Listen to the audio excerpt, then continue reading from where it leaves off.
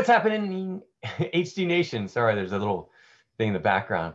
What's happening, HD Nation? This is Zach Edwards with another Stump the Creator. This time we're going to be talking about my buddy, Nikola Tesla. Okay, so the question comes in from, this is the question. Remember I told you there was a stump coming up. Now, they had it in the tournaments, and they all asked me at the same time. I said, this would be a great Stump the Creator. And they said, wait, stop, don't answer the question. Forget you even asked, because they wanted to ask it in a stump. So they've emailed me, and this is from Luke, Nash, and Bethany. So these are the three that were part of this question. And when they were asking the question, we realized it would be a great stump. So let's see if they can stump me. I have not thought of it, I promise you. I have not thought of it since they asked it. So I don't remember what they are. Oh, I guess there's two of them. Okay, there wasn't two before, but maybe they just added a different, additional one in there. So from Luke, Nash, and Bethany, I have to keep last names out. Number one, I played Cold War Space Race, and someone reversed it with the Nikola Tesla from the miniature set. Can I discard the Space Race after it's been in play for one round? Good question. So let's go to the Space Race. Okay. I was actually trying to find this earlier for one of the other stumps. Again, I don't have it for, I didn't look it up for this contest, or for this question. I was asking it for something else. Okay, so going into my background, because I couldn't find them in the stacks. Let's see, card library. Okay. Space Race. Here it is. Space Race. It says, Apollo 11's success discourages your opponent, decrease all opponents' morale by 100 each turn until a technology is played. Okay, so the question is, can I discard this after it's been played? Okay, I played Cold War Space Race, and someone reversed it with the Nikola Tesla. So instead of them losing, it would be now the owner losing 100 morale each turn until the technology is played. Ownership. We were talking about this in a previous one. Reversing it is not ownership. So you still have ownership in it. So it's whoever owns it can discard it at any time, not the first round. I mean, that's what the rules say, right? Right? So the rules can say that you can remove it. But there's something else that has to do with this card. It says in here, maybe I should show you this. There you go. So right here, it says the Apollo 11's success discourages your opponents, decrease all opponents' morale by 100 each turn until a technology is played. Okay, so in here, I would say, I would say if it was up to what, opponent's morale by here, by 100, yeah, you could probably just get rid of it.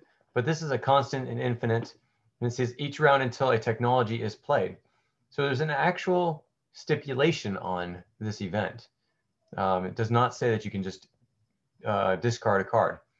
So looking up in the rules, I didn't see anything against her just, and this is Bethany, I know this, she was the one playing it, removing this card from play after it was versed on her because of ownership. I remember we've been hitting on this fairly hard when it comes to this game. If you own the card, you control the card, and you can discard it anytime you want.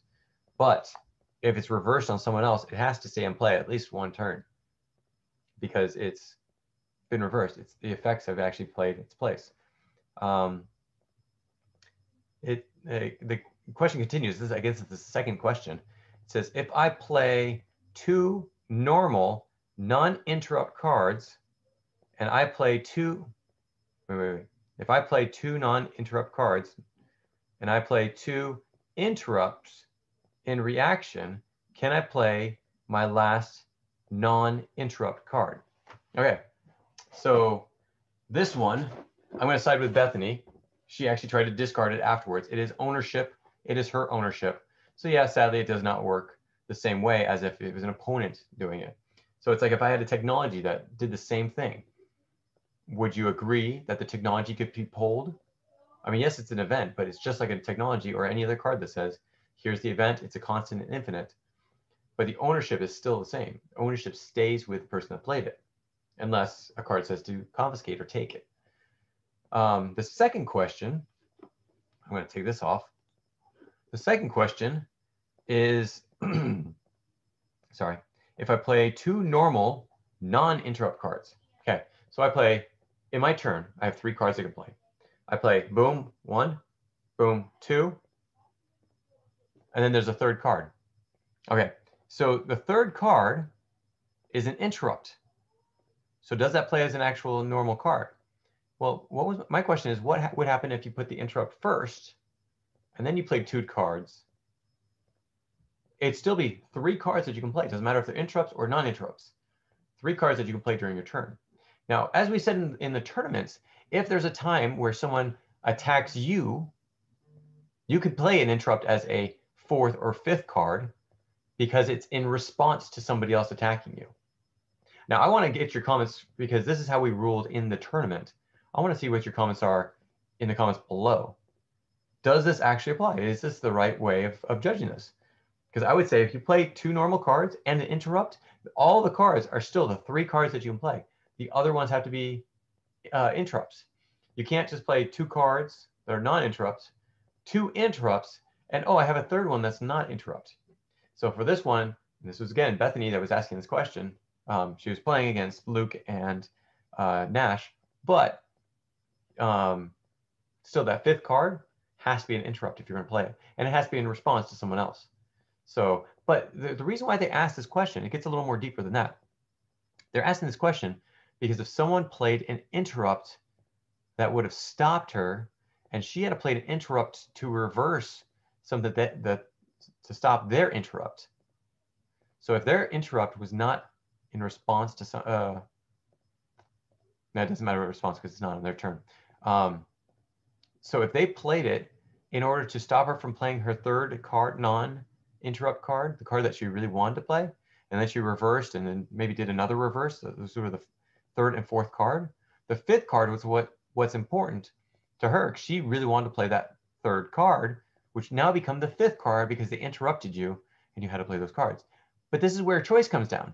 You actually have to choose. Am I going to play the interrupt or am I going to play the card that I really want to play? So I can take the abuse of the card that my opponent's playing against me, the interrupt that my opponent's playing against me, and I could play an interrupt or a regular card to stop that. But I'm giving up the chance to play my last 3rd card. Could have been a morale points that would have made me win the game. Well, that's where you have to make the choice. You're probably going to lose morale if you don't reverse it or stop someone's interrupt attack on you. But at the same time, so you lose points then, or you're going to lose the 5th card.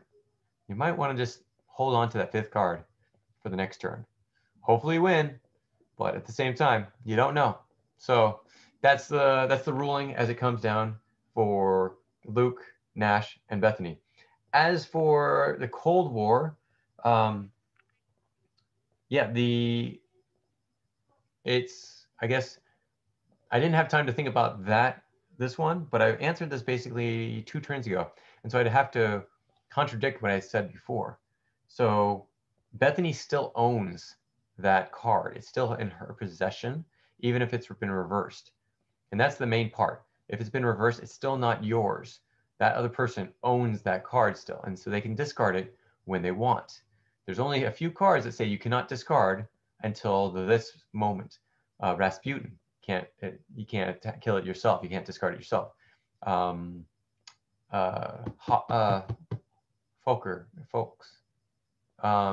Fawkes. He's also one that you can't do it until the land changes hands. So the card doesn't say you can't discard it. So we go with the rules, and Bethany won that play. At the same time, that's not a stump. Sorry, it was close to a stump. And I will give you guys honorable mention Luke, Nash, and Bethany for that. So I will send those honorable mentions out. Again, I didn't think about it before, and there's a lot of things going on. So I thought it was a great stump. That was a possible good stump. But if I'm going to go with what I had just ruled 3 videos ago, I think, then I got to be consistent. So thanks so much for joining me on this Stump the Creator. We will catch you next time. Thanks. Bye. If you have any comments or questions, add them to the comments below. Otherwise, we'll see you tomorrow, actually. Take care. Bye.